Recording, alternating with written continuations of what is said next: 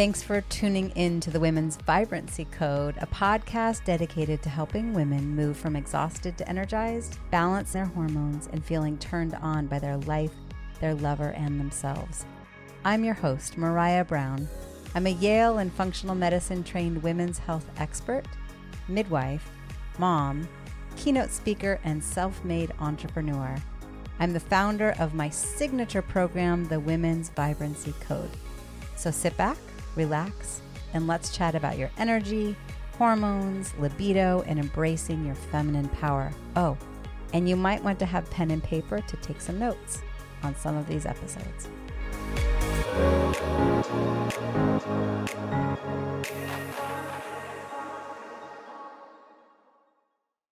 So for those of you listening to this podcast, Dr. Alexandra Stockwell and I just allowed technology challenges to feel juicy. And what did we decide? We decided that it's really nice to have good quality sound.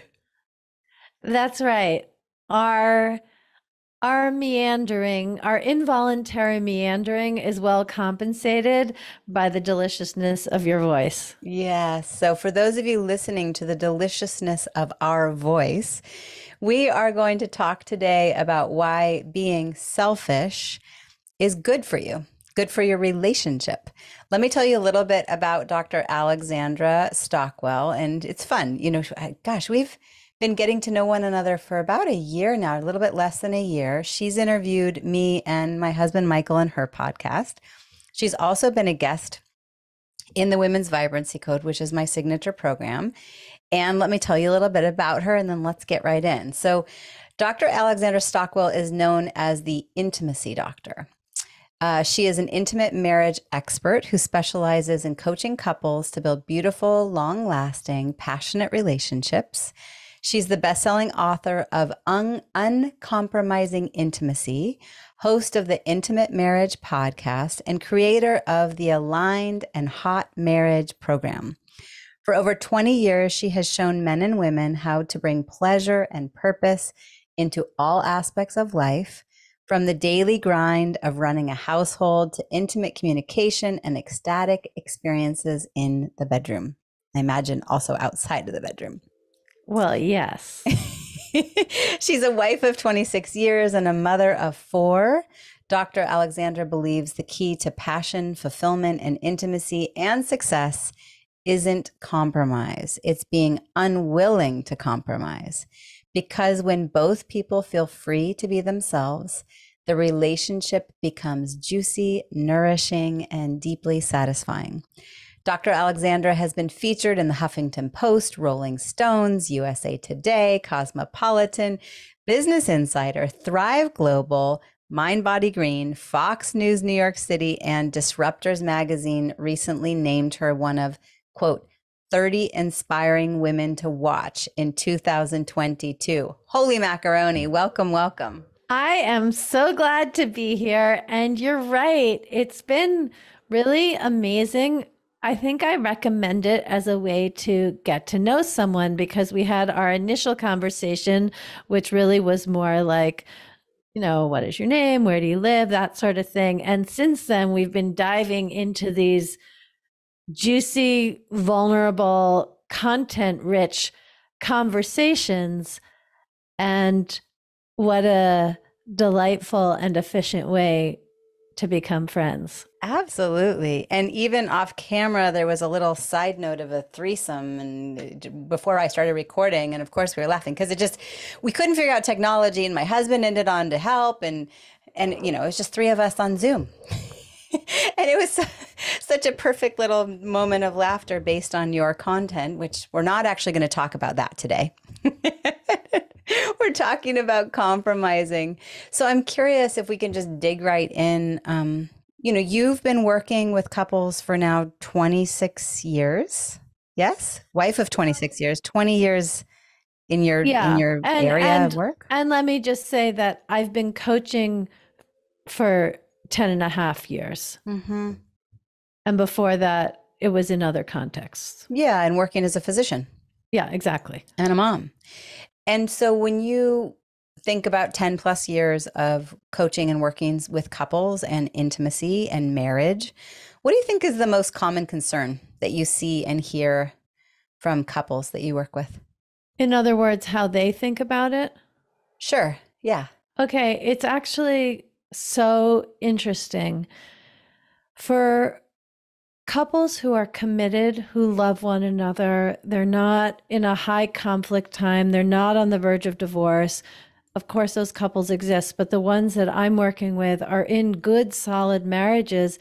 And very often things look good on the outside. There may even be individuals or couples who look up to them, but on the inside, it doesn't actually feel as good as it looks on the outside. And one of the things about this, which I've come to understand, is that if you're in this kind of a marriage where you feel like you're settling, you feel like you're tolerating, you know there's so much more potential, but really don't know how to access that potential or even really where to look to get support in that. It's very often that I'm working with couples who've never worked with a therapist or a coach before and wouldn't have even really thought of it until they heard me speak or read my book and then learned what was possible. I think that's likely true with women in your program, right? Mm-hmm. Well, and the other thing that I'm hearing you say is it's maybe they know deep down inside that they're unfulfilled, but there is a fear to let others see or know. Like it goes back to this fear of vulnerability and many people doing it alone. And yes, that the women that work with me, they're exhausted, but they assume that's how it is. That's how it is when you're a responsible woman. Right. Or they're unfulfilled in their marriage, but somehow out in the world, they're not willing to show that. And so what I'm hearing is they come to you and sounds like it's couples that are unfulfilled. They want to dig in and create more intimacy and juiciness, not necessarily leave, but also they likely feel very alone because no one is showing it out in the public. And so then everyone does it alone and they feel like they're the only ones.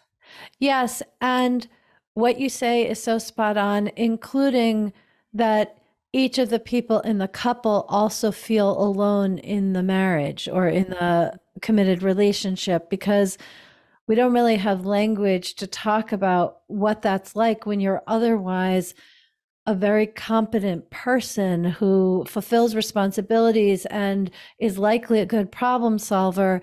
And when you have issues in the professional realm, you know what your resources are. You know that more is possible. That's true with parenting. That's true with choosing where to live. But there's something about marriage that makes it very hard to find support without having to identify as really having a troubled situation. So in that context, it turns out in my anecdotal experience that it's actually easier to say, we want to work on our sex. We want to be able to improve the sexual intimacy.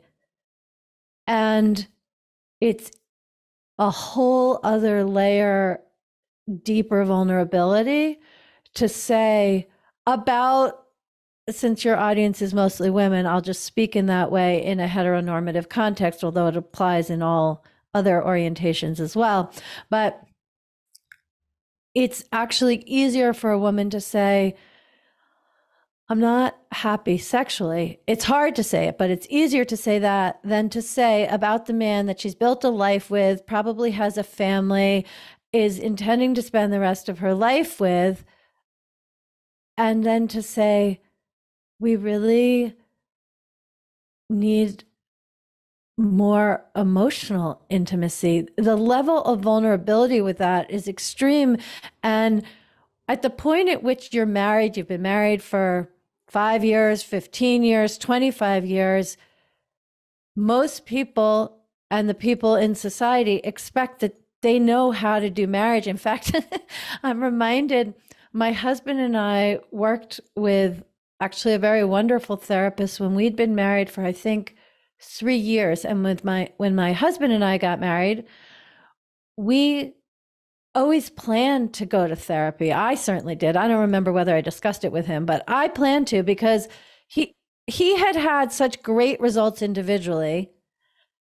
I had, it's like I looked forward to when the right context arose that our whole relationship could get the self-awareness, expansion, kind of shine and gratification and clarity that I had personally received from therapy. So I never had this whole like stigma about it or that it meant there was a problem. However, I remember my husband mentioned to his brother, who's 2.5 years younger, and he mentioned that we were working with a therapist, and this wonderful man, he's actually a chief of a department at an Ivy League school. Like he's not intellectually a slouch at all.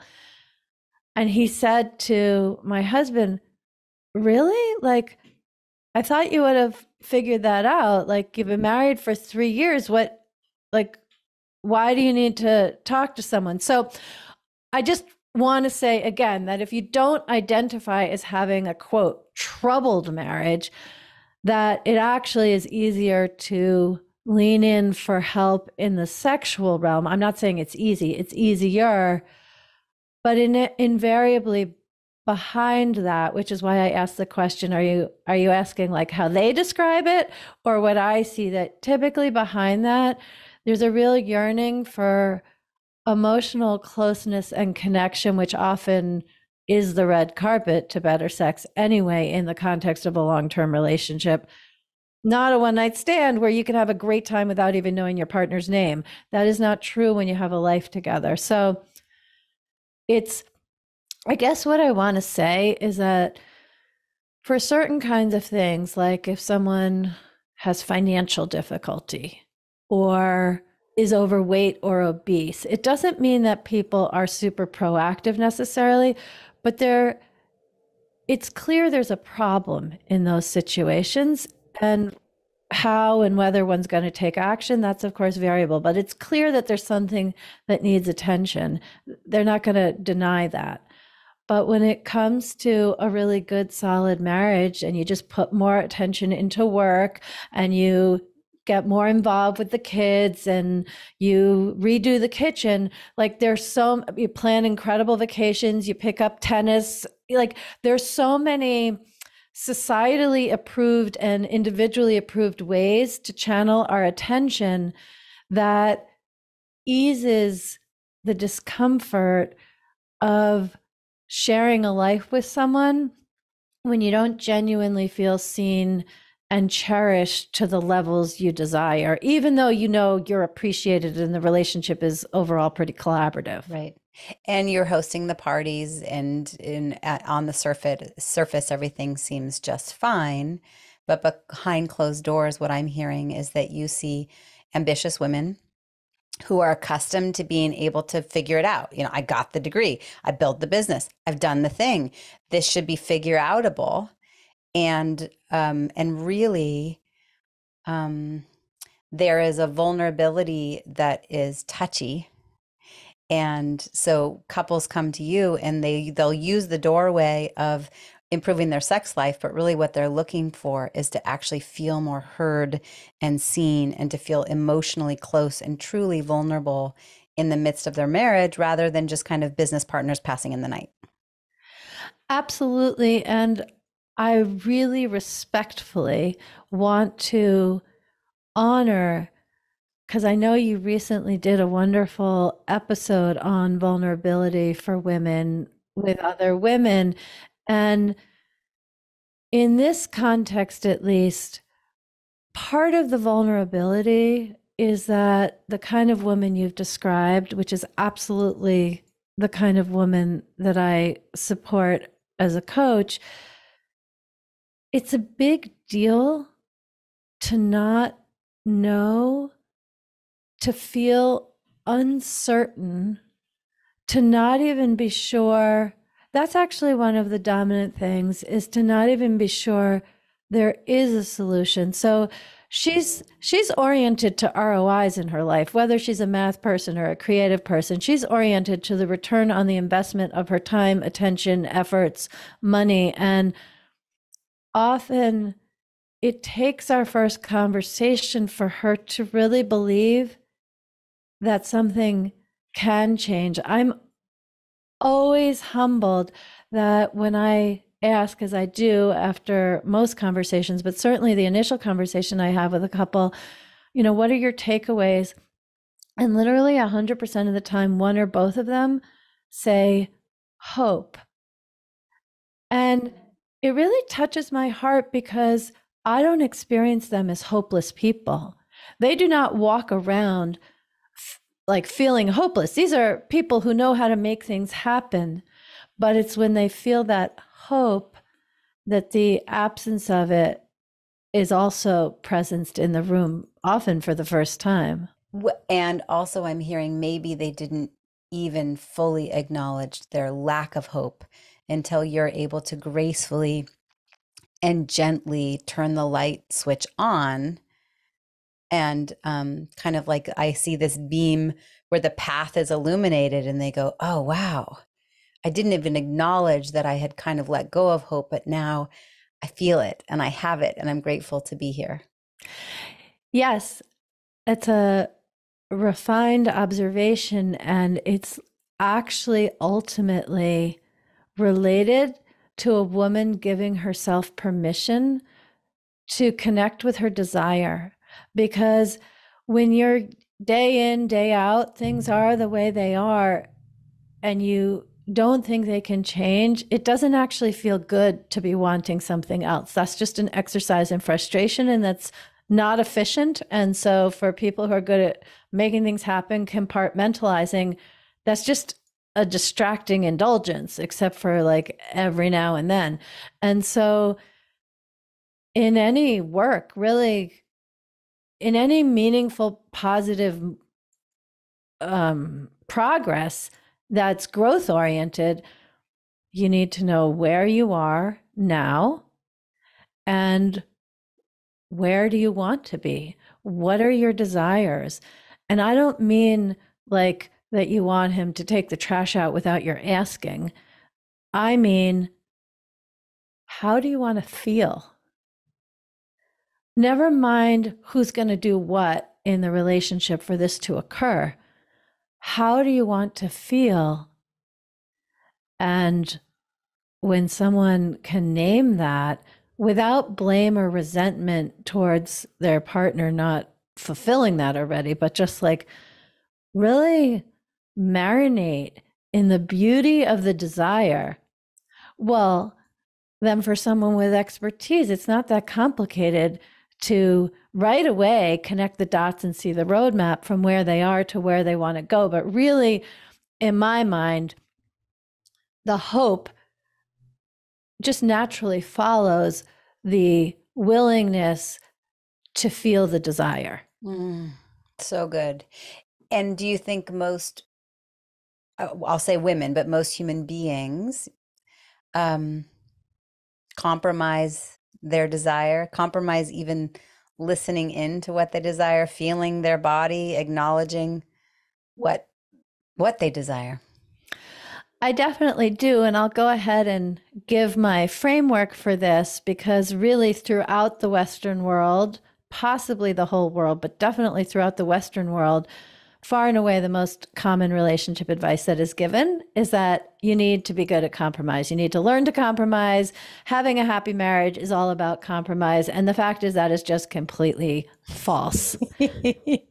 Listen to the expert, my friends. Well, listen to the it's expert. false. We have both the divorce rate and an epidemic of conflict-free, passion-free relationships to show for it, So the thing is that compromise is extremely useful if what you want to create is a bland, pleasant companionship. And I honor that actually that is exactly what some people want. If they're coming out of traumatic situations, like let's not knock a bland, pleasant companionship.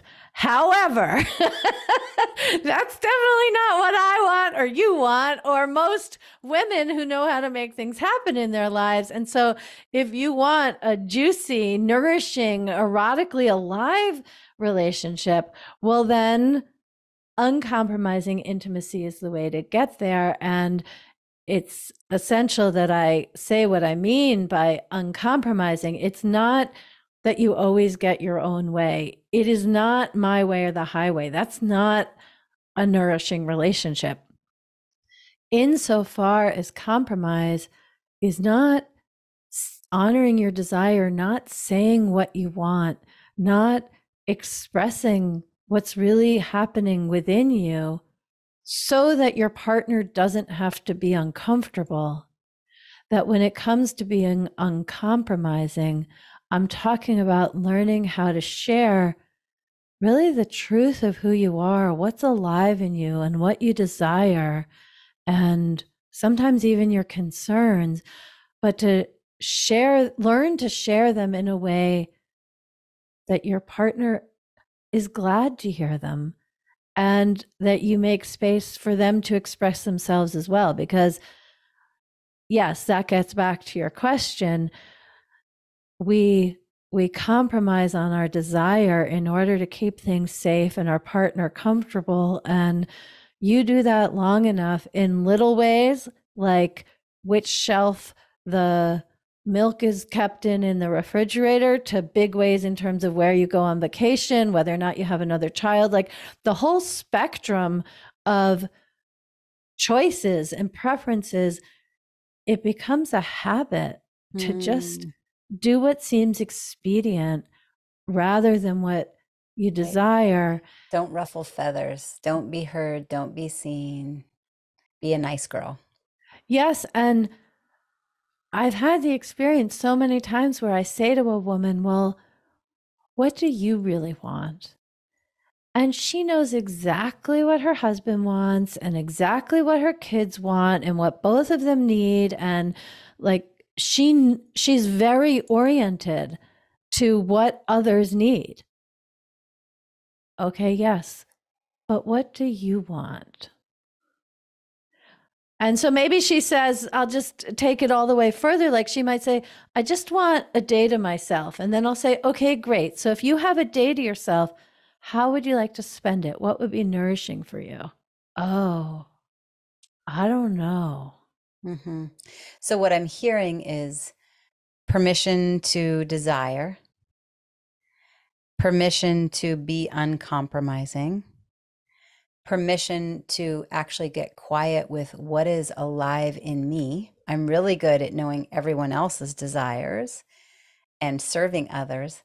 But what about my desire? If I give myself permission to get quiet with what do I want? What do I want? What do I want to touch? What do I want to hear? What do I want to taste? What do I want to feel? What do I want to do? How do I want to be treated? How do I want to be heard? How do I want to be seen? What do I want my day to look like? To really get into that and then figure out how to communicate it. And I imagine there's many women listening and saying, okay, well, even if I allowed myself to get clear with my desire, if I tried to then communicate it to my husband or my children, I don't think that they would be able to receive it. So what then? I love the question because really that's what my work is. And I provide the answers in my book and in my programs. And I'm going to give an answer now, but I just really want to say that I am continually humbled at how when people understand and make a small adjustment, it's so rich. I just received an email from this man who has been in the military for 25 years, married for 20. And anyway, the point is that he just asked his wife questions with a different quality of attention and presence. And they're both so much happier now. Like this really isn't complicated. I just want to say that. The problem, like at a society level, is complicated, but to actually pivot and change. So the answer in terms of how there are 6 different elements, all of which sound super simple, and they are, but the application is deeper and deeper and richer and more refined. So the 6 ways to communicate successfully are to cultivate curiosity,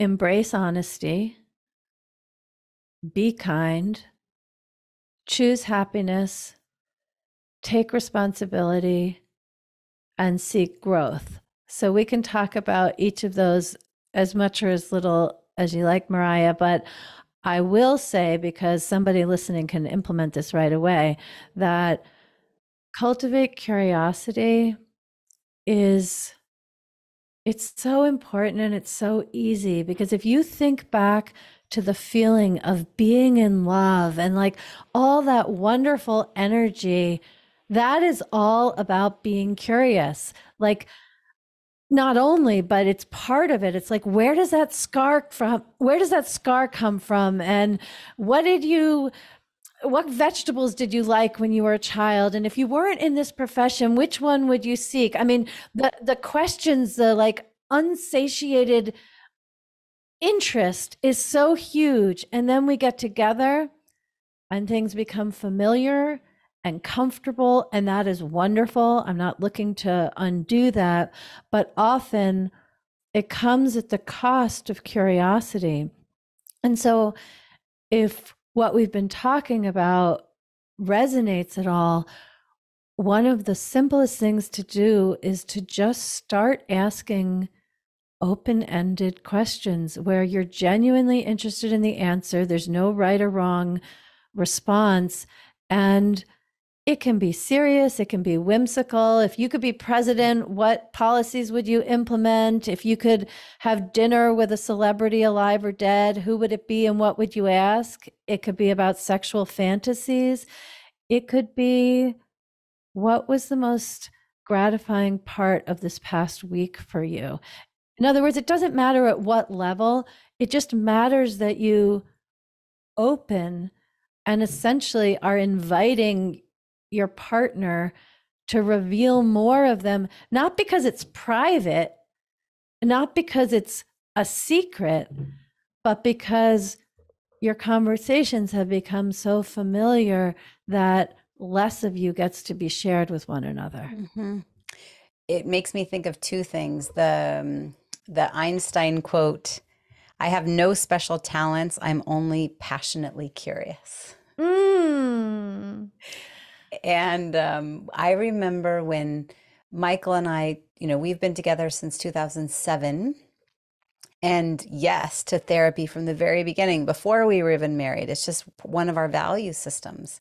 When we're solid and when we're strong, even now we're in a great place, and we still make sure to continue to build our resources and support system in therapy while we're strong, so that it's there the next time we're in a trough.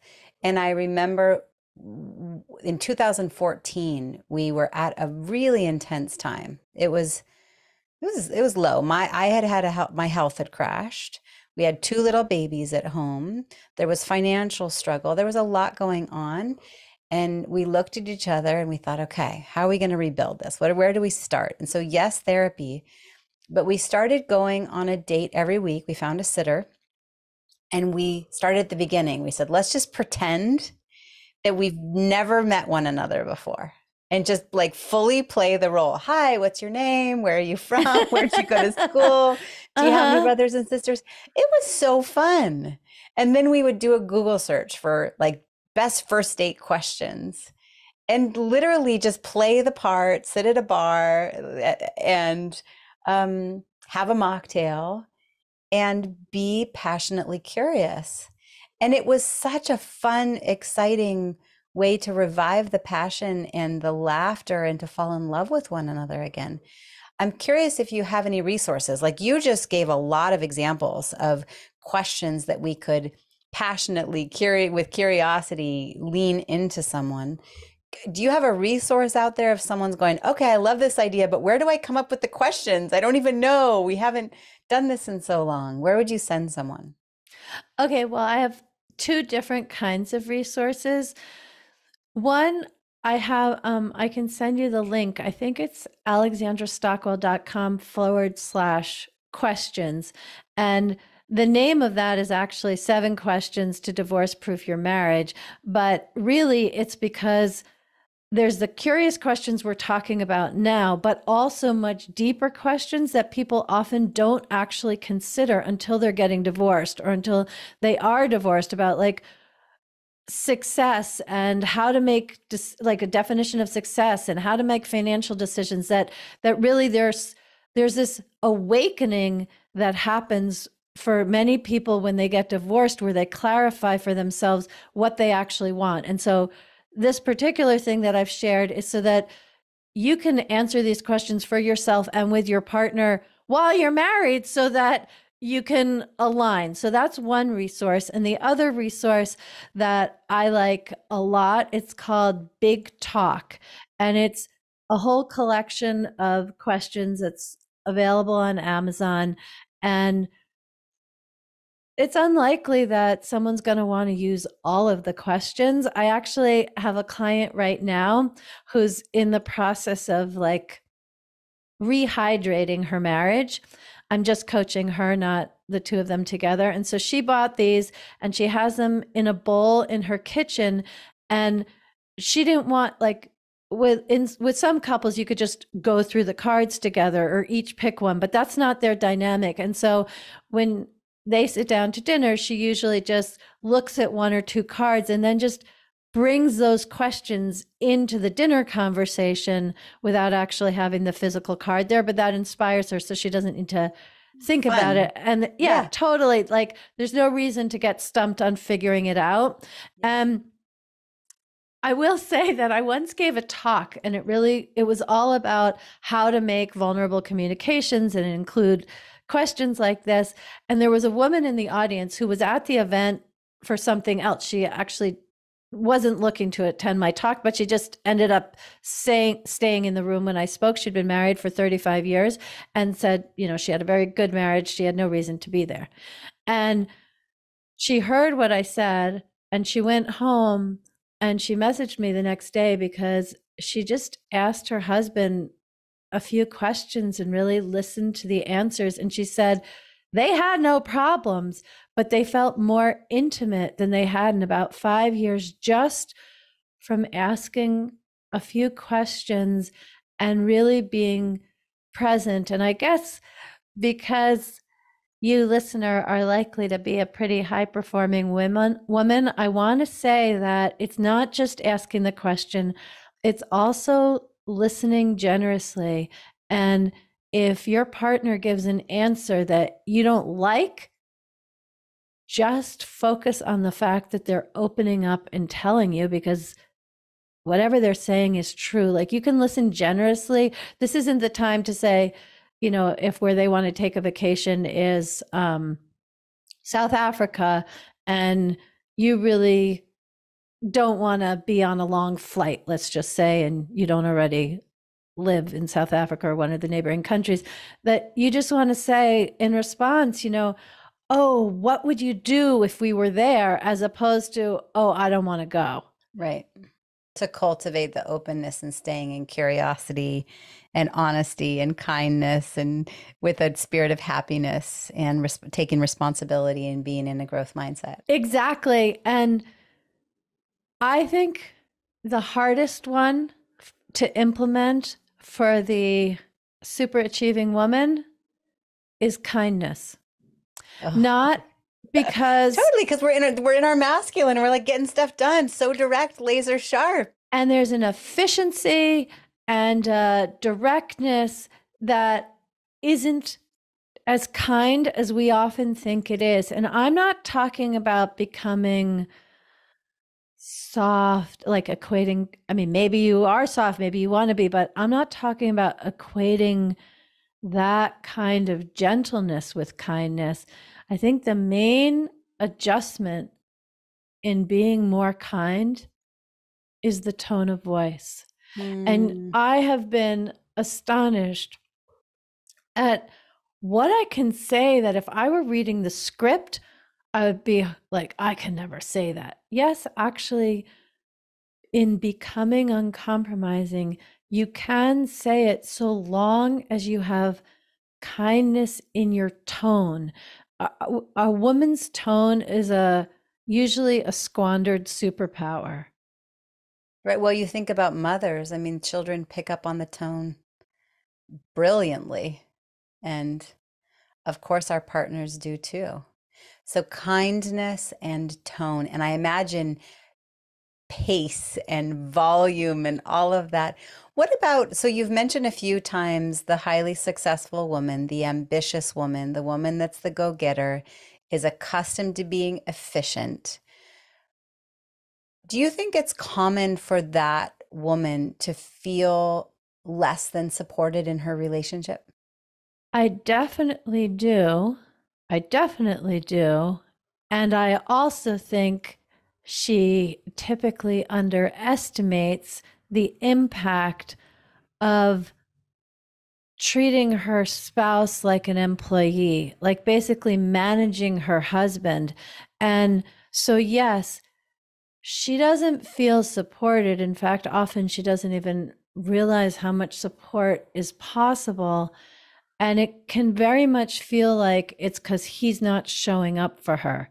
And I'm not denying the reality of that, but we don't make it easy when what works well in a professional context for managing people, for inspiring them, for rewarding them, when we take that same skill set and essentially manage or project manage our husbands, that is already a dynamic which is going to prevent genuinely feeling supported. And I actually, let's see, in 2019, my husband, who's a physician who's worked very long hours since we met, he went to 3 days a week. So I know you brought your husband home. That is not my situation, but he went to 3 days a week.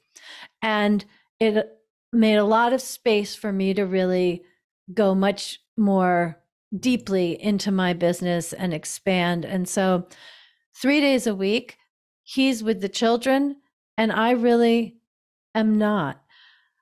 But it took about a year to a year and a half for me to actually allow the support, because even when he was with the children all day Monday and all day Friday, I would figure out what was for lunch and what was for dinner and let him know. And I would leave a list of things that needed to happen. I mean, it goes on and on how, like, I knew it was wonderful, but I kind of treated him as a glorified babysitter, not in general, but just during this time. And he was willing. There was definitely a learning curve because he hadn't been doing this for 20 years. And so he did some things that were kind of dumb, but I'd been doing it for 20 years. And his learning curve was how to figure out how to be with our children and do the dishes at the same time. However, my learning curve was to actually let go, actually not suddenly come out of my office if I heard crying, how to really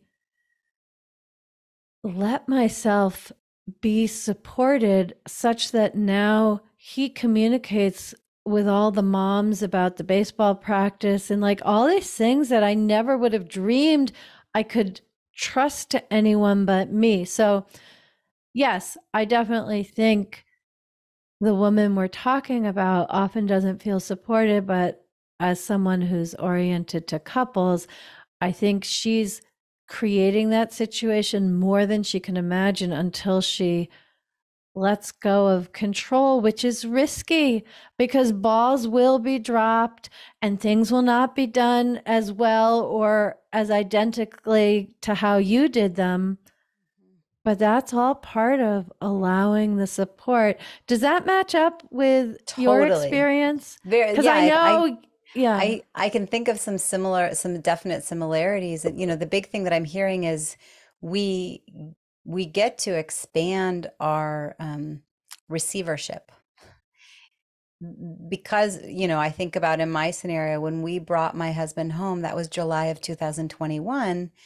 And there was definitely recalibration. The kids were recalibrating. I'd go downstairs and he had moved the kitchen around, changed where things were stored. And it was like changing around the laundry system. And there was a part of me that just had to go, yes, I'm going to allow myself to receive. Because really, it's what's the big deal if the system is changed around? He's getting it done. The food for the first year for me wasn't very palatable.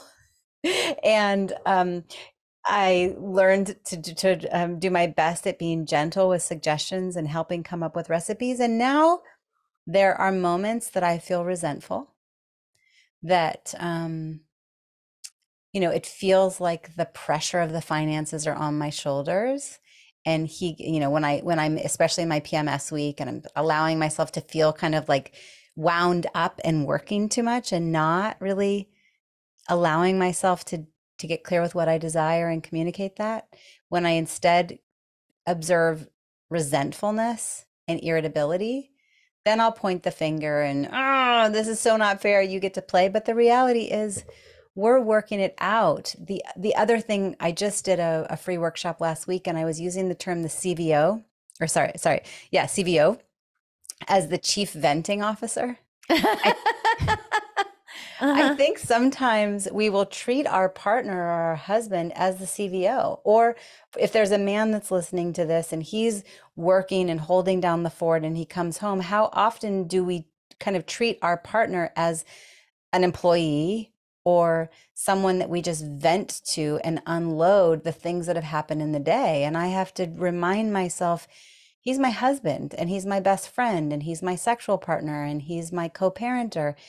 And he also plays CFO and he also is, doing a lot of things within the business. But to be able to allow spaciousness to play different roles at different times and not treat him as a CVO feels like an important conversation in the midst of this. Yes, I completely agree. And I wouldn't say, from the perspective of being uncompromising, that therefore you don't ever vent. I just want to say that, yes, there are times when we can pivot, as long as it's a genuine pivot and not a suppression or a compartmentalization, and then it leaks out as resentment or grumpiness later. Like, if we can genuinely pivot, then go for it. But the other option is to be really clear, really direct. And so my husband and I, it actually doesn't, it used to happen a lot more. It doesn't happen because we do pivot, but it does happen where I will say to him, I really want to vent. Are you available for that? And let me just say, that is a genuine question. He might say, you know what? It's just been too much. No, he doesn't say it that way. But anyway, the point is, that is a question where no is a perfectly fine answer. But if the answer is yes, and it used to be actually totally overwhelming for my husband, because when I would vent, he wouldn't know how much longer I was going to go on. And he wants to fix it. This meandering thing. Yeah, exactly. So when we first started doing this, I would say how long I needed, and it showed me that I had no idea. I would say, "Oh, just 10 minutes," and then 30 minutes later, I'm just getting going. So what I learned to do is say how long. He says yes, and if I want more, I say, "Actually, can I have another 20 minutes?" And anyway, and sometimes there it's like, "Oh, sure," or "Actually, I really need to transition and take care of this." But the point is that I ask rather than just dumping on him. And that already makes a very different interaction. The other thing, which it sort of can get our feminist hackles up, but I genuinely mean it, is when you're venting, your partner does not need to carefully listen to everything you're saying. Like, if you're making a vulnerable communication, then yes, you want them fully present.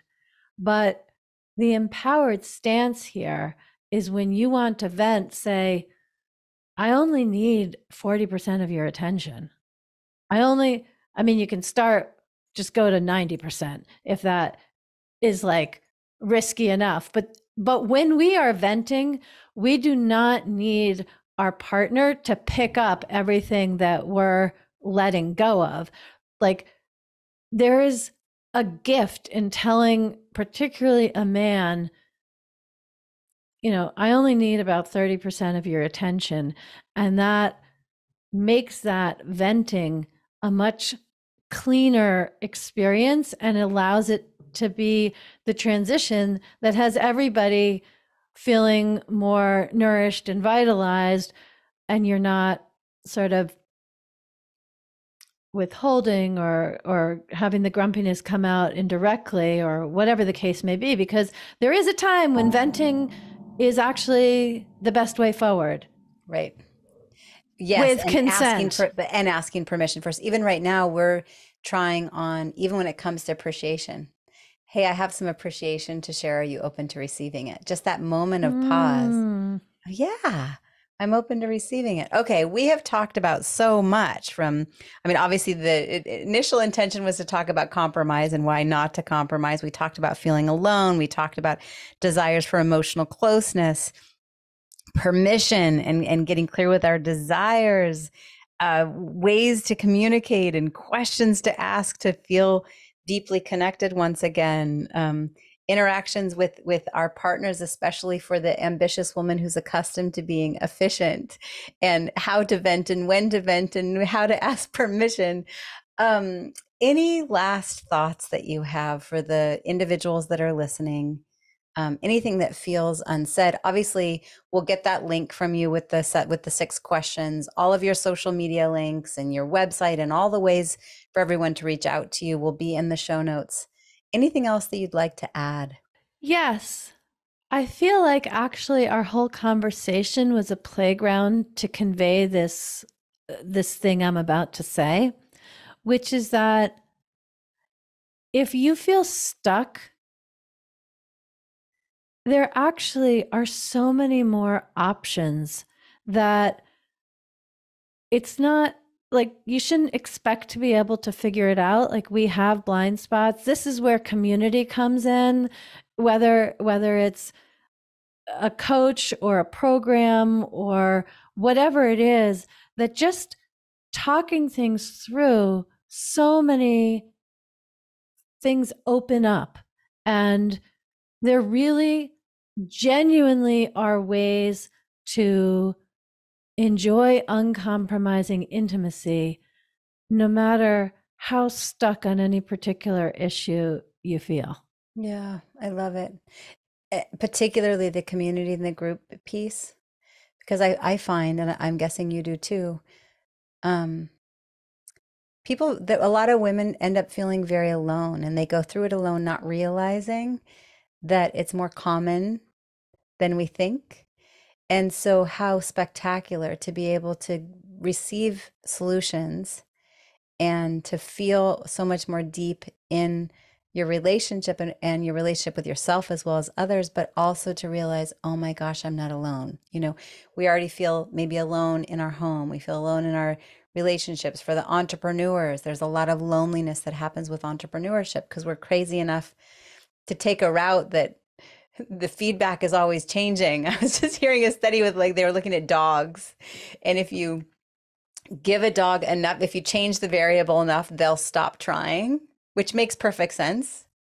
But we crazy entrepreneurs, even though the variables are always changing, we keep trying, and there's some loneliness there. And so to be able to say, all right, I'm willing to speak something that feels very vulnerable and acknowledge the fact that I do long for more deep fulfillment and connection. And then to find a space, it sounds like you hold that space as well, that can create a community where you go, oh my gosh, I'm not the only one. Yes, and it's everything you said, as well as the pure inspiration from witnessing other people. And my experience is that when couples are in a group program, invariably they feel better about their relationship, either because they see how others are navigating things and it provides so much inspiration, or because they feel like, well, at least we're not dealing with that. And that is a wonderful feeling too. Right, right. So it sounds like you do group work and one-on-one work. Yes. So I have independent study programs for people who want to really just do this learning and transformation on their own time in their own home privately. I have group programs. And yes, I also do private work. Okay. And the best way for someone to reach out to you? AlexandraStockwell.com. That is the gateway to find my podcast, my book, social media programs. You're welcome to contact me. Just everything. The party starts at AlexandraStockwell.com. Great. Yeah. So even more so than social media platforms, really just go to her website, and that's the landing place. And we'll make sure her site is in the show notes. Alexandra, I'm just so grateful for who you are and the work that you do in the world and the way in which you are elevating humankind, really. That sounds kind of grandiose, but it is. And it's true. So thank you. Thank you. I'm glad to be in service and commune with you about doing so. Yeah, absolutely. All right, everyone, reach out to Dr. Alexandra Stockwell if you feel like your heartstrings have been pulled today. And with that, thank you for listening into the Women's Vibrancy Code podcast. Go pop into Intimate Marriage the Intimate Marriage podcast. The Intimate Marriage podcast. And let's link to the interview with you and Michael. Yeah, we'll add in the link to talk about vulnerability. It was a fun conversation, and I'll have the podcast team make sure to put that link in there too. All right, good stuff. Y'all are awesome. Thank you for your time, Dr. Stockwell.